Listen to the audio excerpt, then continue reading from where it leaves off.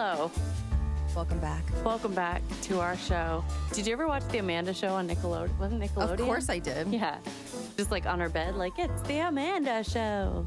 I like when she did like the Dear Amanda. Yeah. That's me. And she would just shout at people. Welcome to SOS. That's me. Anyway. Okay, if you didn't grow up in the 90s, you already have tuned out. So we feel sorry for you. Yeah, we feel sorry for everyone who grew up in the 90s because the planet's dying and we're still here. Yeah, that's kind of what we're talking about today. I was telling Molly about this last week, and let me know if you guys have been hearing about this, but the moon is wobbling. Okay, so when you first told me that, I was like, we're going to die? Yeah, like what in the actual hell? But then turns out that's normal. It is normal. When it's shifting orbit, yeah, it is normal for it to have a wobble to it. However, when it's in conjunction with current climate change and what we are doing to the earth, it's causing some issues. Yeah, it's causing issues. So the rising sea levels, it's basically because of this orbit change, it's just only going to get worse. So, and this comes right off the heels of all the flooding that was happening in Germany. Yeah. There has been flooding happening, and this is only the beginning, and it's going to get worse. It's okay. We're going to get positive by the end of this. It's going to get worse in the 2030s. Oh my God, in the 30s, I was going to say. Yeah, it is going to be the 30s. We're in the roaring 20s right now. So yeah, so it's going to get worse in the 30s. And there's a lot of places. So it's going to affect every coastline, mostly in the U.S., but other places as well. But like the U.S. coastlines are going to get fucked the most. Really? Every coastline. Mostly the U.S.? Yeah, they say, I think like there's some places like Alaska, I think will be fine. It's like, great. But cool. Yeah, the coastlines are going to get fucked.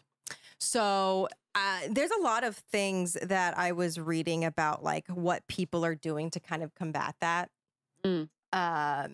A lot of, things that you can do personally in your home, but communities, cities, what they're doing. There's walls, sort of like dams that they're building, walls that they're building.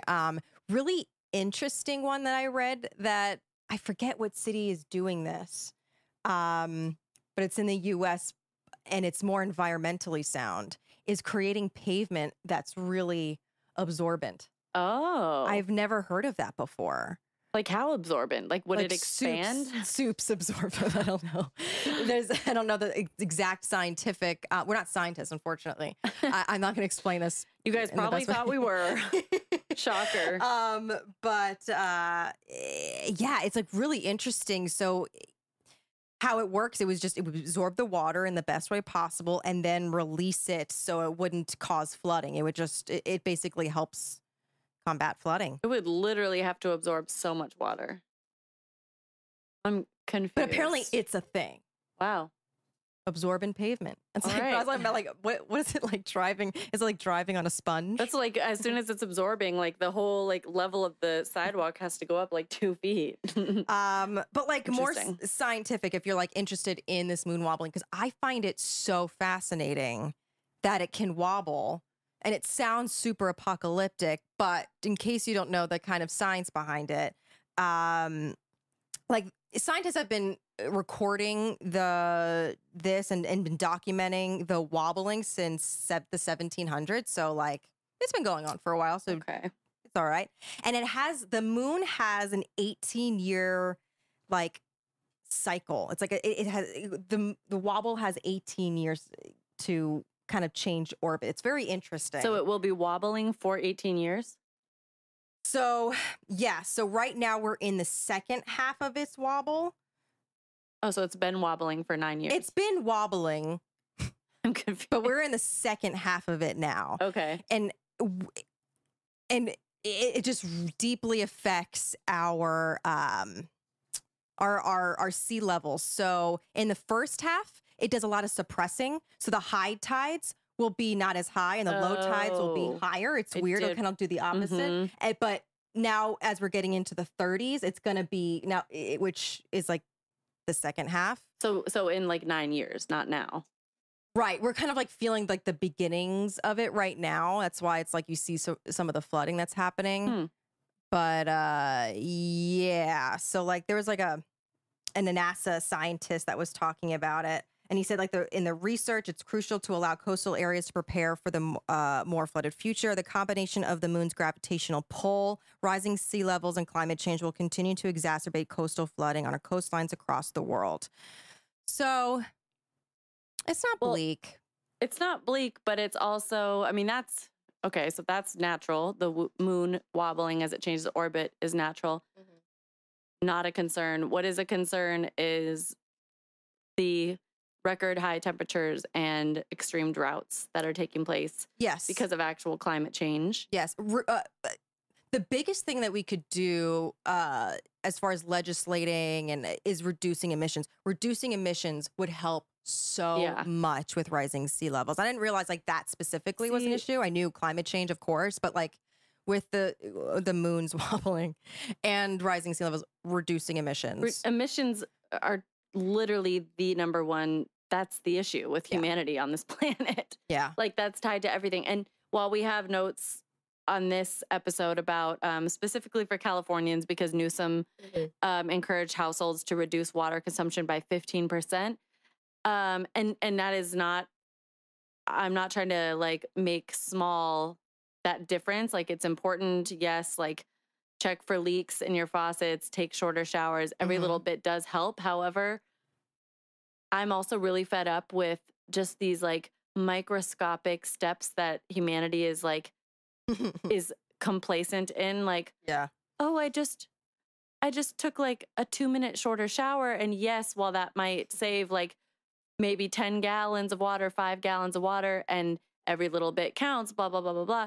We are capable of so much more. I know. So much more. And we're kind of brainwashed into thinking like, oh, I only water my yard 2 times a week, not 3. I am doing something. And it's like, you are, but you're not doing nearly enough. And it is not something to be celebrated because we are still ruining our entire planet. I know. It's something that I think about a lot. And, you know, ever since if you are an OG listener and you've been listening for a while, we had a really great episode talking more about this with LP.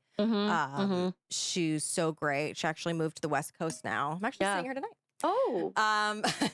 And it was a really great episode and kind of put into perspective because she worked for New York, what they were doing and why New York is just so much more progressive when it comes to climate change and being active. And so is Paris. Paris is like one of the top.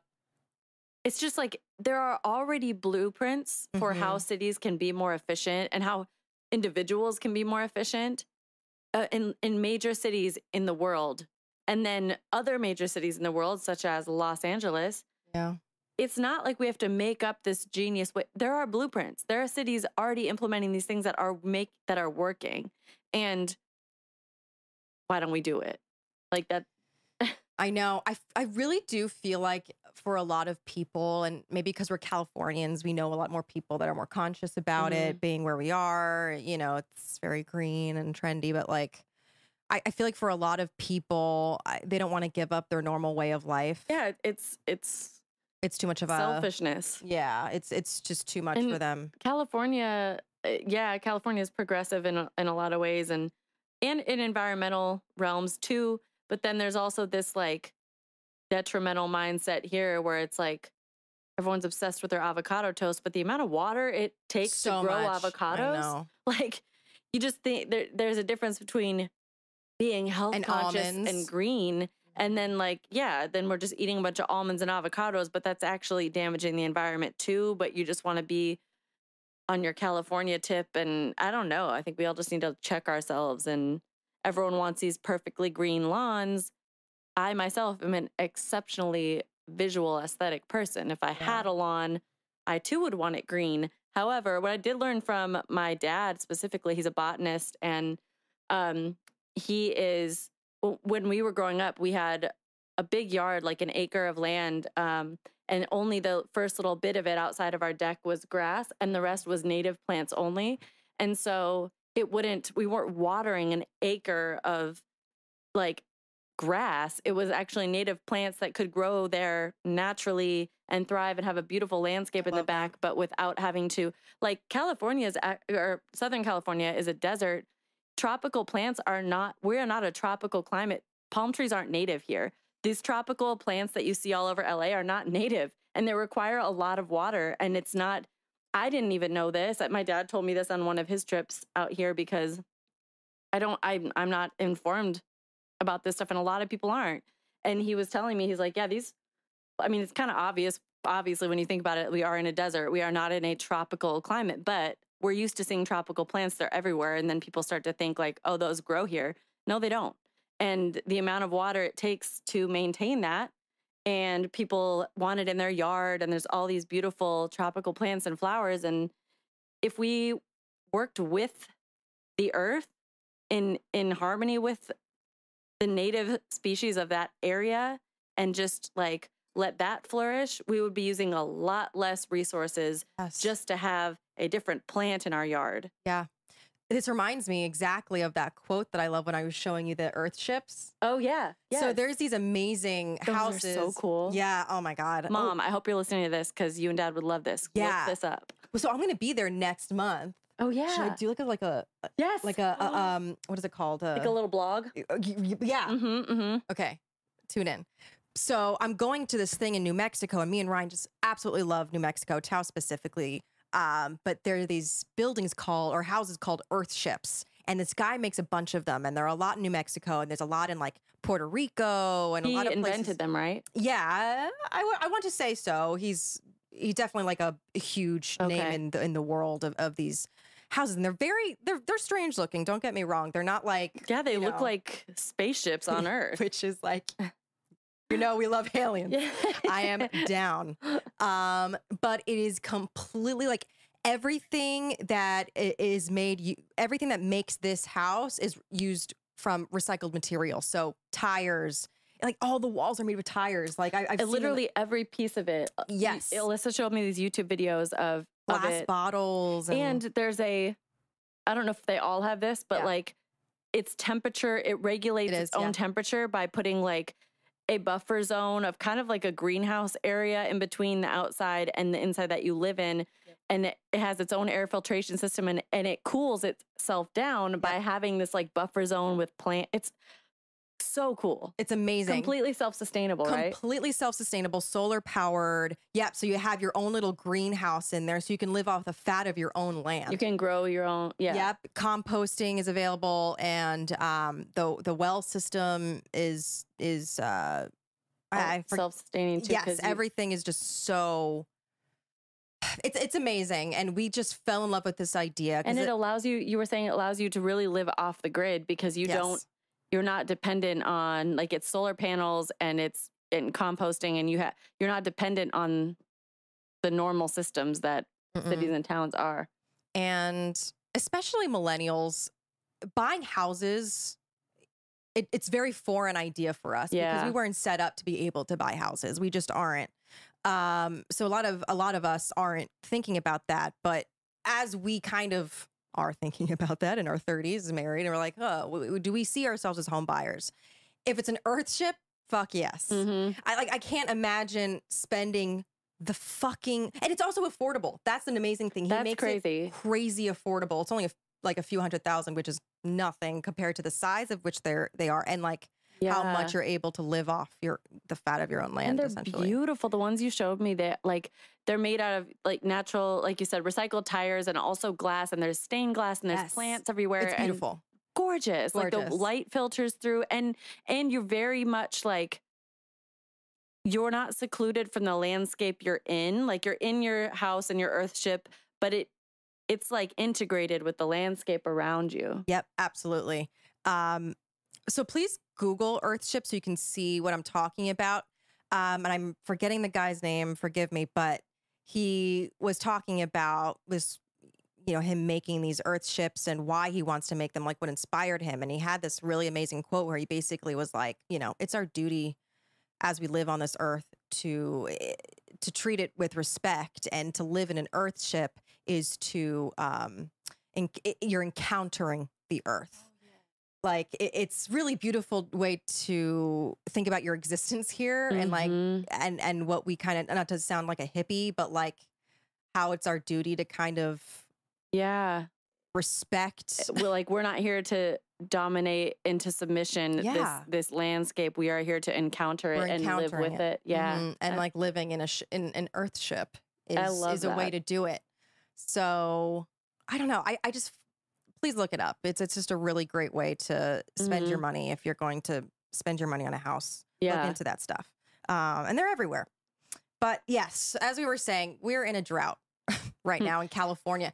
But literally, I've been hearing that ever since I moved here 10 years ago. Same. I know, yeah. So we're in I remember when I it's so funny, first visited here in 2014. I mean, Ryan, we're just dating. We visited his family, and it was a really bad drought in 2014. I mean, it's been a bad drought off and on in here. But I remember at that time specifically was pretty bad. And we had a rule where it's like, if it's yellow, leave it mellow. Oh, yeah. If it's brown, flush it down. So we were doing that. And it was like a big family in one house. Yeah. And there was also a rule of like, shower together. Like, if you're going to shower together. So we're like, okay. That's funny. Wow. I don't know if they were fucking with us. They're like, they're very naughty. Naughty. But yeah, that's funny. And hey, whatever. I mean, hey, whatever. But, and you know what's fucking, I was just telling Molly about this in my like drought research. There are water thieves in this state. Okay. I hadn't even heard of that. And I was asking Melissa, I'm like, who are they? So I'm going to read about this. Shout out to weather.com. We'll link them, I guess, but this is basically. Guess. If they need the shout out. Yeah. Shout out weather.com. Okay. Shout out the World Wide Web. Shout out Internet Explorer. Oh God, I'm gonna fucking okay. So more than 12 billion gallons of water estimated to have been stolen across the state since 2013. That's only 8 years, and 12 billion gallons of water has been stolen. There's like water thieves, water gangs. But what I'm trying to understand is, what are they doing with it? Who are they? I really think farmers? There's like a black market water. No, because so it's impacting legitimate farming operations. So the fact that they're naming it legitimate farming operations makes me think there's illegitimate farming operations, which goes to what you were thinking. So it also impacts drinking water sources, Native American tribes, which is fucking awful, and small communities. Officials say the thieves are getting their hands on water by breaking into secure water stations, drilling into water lines, tapping into fire hydrants, and using violence and threats against farmers, making off with truckloads of water for their crops under cover of darkness. Oh my God. Is this like a Robin Hood situation? Like maybe they're, they're hurting the indigenous population. Exactly. Because I'm like, I don't know. Maybe you should. Maybe the water thieves should start going to like Huntington Gardens where they're keeping everything green and just like take it to communities that need water. I just like love that idea of just like water thieves in under the cover of darkness. So let's get into some tips that you can do at home. Like we said, this is like the fucking bare minimum. I know it's like embarrassing because everyone just turn your faucet off when you're brushing your teeth, but like these things are all true and they're important, and do more. And do not count this as your, I've done my duty. Right. And we have a lot of listeners that aren't in California. So although these are kind of California specific, we're going to get into a nonprofit at the end of this. So stay tuned where you can actually do something from where you're at. Mm-hmm. I mean, you should still honestly do conscious. This wherever you're at. Do this wherever. Yeah, for sure. So first, this is a lot of, I never noticed this. I'm trying to think of if my toilet does this, but basically check for leaks in faucets and toilets. A toilet leak can amount to 30 gallons per day, which is so fucking crazy. The number of leaks can vary considerably, but an average toilet leak will waste about 30 gallons per day. In extreme cases, a running toilet can leak as much as 4,800 gallons, more than 23 times the daily average household usage. Other possible sources of leak is like shower heads and sinks and sprinklers and pipes, and large leaks are easier to detect, but you might notice it if you get extraordinarily a large like water bill. This is like homeowners out there. I don't know if you're out there, or maybe, renters can get water bills, right? Yeah. I don't even like know anymore. I'm like, you just take my money. I don't know what I'm paying for. If you hear any dripping noises, ghost flushes, I've actually heard that before. Weird. In which a toilet makes a flushing noise, but no one is using it. For smaller leaks, you can also turn off all the running water and check the water meter to see if it still changes. She got really Californian there. Sorry, guys. I'm so embarrassed about myself. Water your garden one fewer time a week. Yeah, that's what we were saying. Yeah. So this could save about 260 gallons of water, and watering yard 3 times a week this is for an average Bay Area household. But it takes about 780 gallons to water it 3 times a week. So watering twice a week would save 260 gallons. Hotter regions or larger lawns may require more water, obviously. Avoiding the hotter times of day could also make watering your garden more efficient. Also, a bigger impact than any of that would be putting native plants in your yard. Yeah, we get into that too. Yeah. So that's even more important. 100%. I wish I had a yard. I know. What's a yard? So reduce shower time by 2 minutes. This could save 12 to 15 gallons a day. An average California shower head spews 2 to 2.5 gallons of water per minute, which amounts to more than 20 gallons of water during a 10-minute shower. I always do 10 minutes. What do you do? Depends if I'm doing a full shave and situation. Don't get me started. Exfoliation, shave situation. But if I'm just like washing my hair, yeah. Like 10 to 15 minutes. I'll do, I can get to 20 for when I'm doing a full situation. If I'm doing like a whole. Because I have to do a hair mask. Sometimes I'll like go back into the shower for a hair mask. But showers for me, the thing is like, it also depends if you're doing just a 10-minute shower every day, or if you're doing a 20-minute shower every other day, that's the same. Yeah. And so it's just kind of like how I don't wash my hair every day. No. But then like there are days. How often do you wash your hair? Every other day. Oh. How often do you? Once every 8 days. I wish. Are you kidding me? I can't do that. Mine gets too oily. Not great. No, it's not good. No, my it's hair good. is yes, but my hair is still. No, it's healthy. It's healthier to go longer. Yeah. Mine is just really like, mine will get too oily. Yeah, you have shorter hair too. Yeah. Mine's like a little bit longer, so I can like. I'm trying to get it all to my roots. Sometimes I can go 2 days without it, but like, I need to, unfortunately. But that's all like up to hair texture, obviously.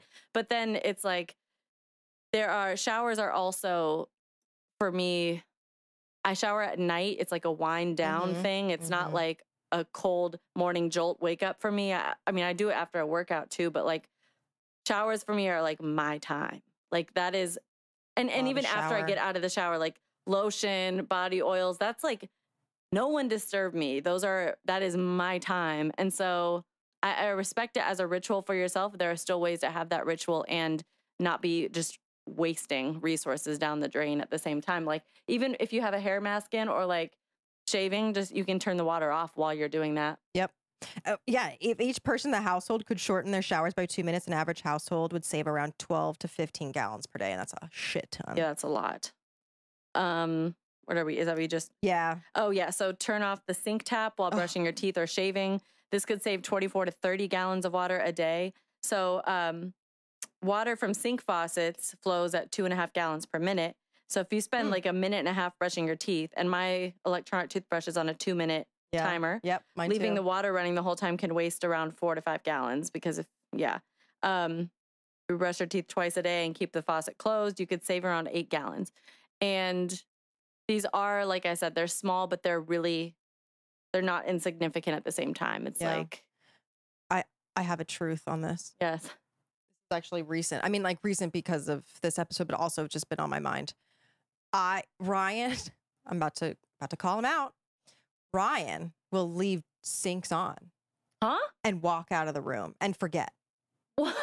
And it drives me, Molly. No, Molly, it drives me fucking crazy. No, it drives me crazy. So I actually, how do you do that? You know what I've done recently? And I was like, okay, Molly's coming over, so I'm just gonna like hide this. I put up sticky notes on the faucets that says turn off. I'm not kidding you. I would do that too. I'm so embarrassed. I'm like, no, what? He should be embarrassed. Ryan. He should be embarrassed. He should be embarrassed. He knows, but it's like, ugh. How though? The sound of it. I have no idea how you can tune. Also, literally, there's no way I could have gotten through my childhood and done that. I was literally. No. Oh yeah. My parents and the way even the heat. Like my mom, dad, and brother would walk around in down booty slippers, puffer jackets, and hats in the house. And I'd be in like a hoodie in the winter and want to turn the heat up. And they just say, put more clothes on. And I'm like, but you guys are dressed for snow, but we're inside. Yeah. So like walking away from a faucet when it's turned on, I wouldn't have survived this far in life. How dare you, Ryan? Ryan, how do you do that? Oh, that's hilarious. Yeah. Yeah. So wash loads of dishes, full loads, of dishes using a dishwasher. This could save around 50 gallons per wash. So basically, if you have a dishwasher, if you're fucking fancy, letting the water run. Do you have a dishwasher? No. Fucking fancy. Letting the water run. Well, we're fancy. Letting the water run while doing your dishes would use. Oh, interesting. While doing your dishes would use 2 to 2.5 gallons of water per minute, which would amount to more than 60 gallons if the task takes half an hour. On the other hand, experts say a dishwasher, instead of just washing your dishes manually, generally uses 6 to 10 gallons of water per load, although it can vary wildly depending on the type. Therefore, washing a full load of dishes with a dishwasher could save 50 gallons per wash. I'm so mad. If you don't have a dishwasher, you can conserve water by turning off the faucet when you don't need the water running. So we're pretty good at that. Ryan does most of the dishwashing, which is like good for him. You know what I mean? Like we stand. You do the cooking. Yeah. But he's also the type that just lets it go and he walks away. Yeah, I cannot believe that, really. So so the sign's been working okay so far. We'll keep you updated, but it's the post-it. Yeah. That's funny. Same goes for washing clothes, full loads of clothes. Yeah. One fewer load a week could save 5 gallons of water per day. So obviously it varies by machine as well. Average washing machine in the US uses about 36 gallons of water per load. That's a lot. Yeah. And so by reducing 1 load of laundry per week, you could save 5 gallons of water per day. I see when there's like a shirt, let's say, that gets a stain on it, and I have washer dryers in my building, but not in my unit. And so I can't speak to like maybe if I had one in my unit, Like maybe I would, but I'm also like, so no judgment because that would be way easier. But also there's like, it's so easy to just like soak something in the sink, use a little stain remover, do something in the sink or the tub and just hang it over your shower to dry if there's one thing that got dirty, as opposed to just doing a whole load, 36 gallons per load, and you're washing like 3 t-shirts and a pair of jeans. Like do full loads, people. Yeah. Oh, fuck yeah. You know those portable washing machines? Well, there's portable dishwashers for sure, but the portable washing machines, I feel like they're electric. I don't know. They're on Amazon. I kind of like, I feel like promoting something on Amazon is like counterintuitive to like I'm not climate change. Perfect person.